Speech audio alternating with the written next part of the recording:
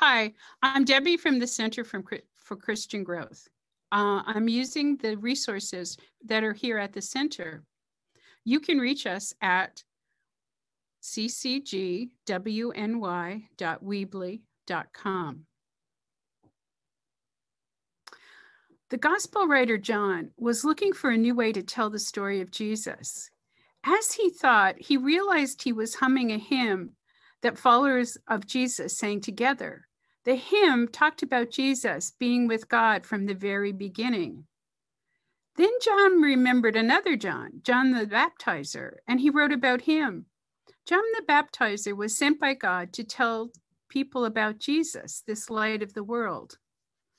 Then he went back to the hymn with its words about how some people didn't welcome Jesus when he came and didn't see his light. But many people did, and they became his followers. They saw that Jesus was the light from God. Then John wrote more about John the Baptizer, who said, "The one who comes after me will be greater than me." The end of the hymn follows, reminding us all that we haven't seen God. While we haven't seen God, the stories about Jesus, God's Son, show us who God is. And I think that's what's the good news for us. We don't see God, but the gospel writers wrote down what Jesus said and what Jesus did, and their stories show us how God is and teaches us that God loves us. Good news. Let's pray.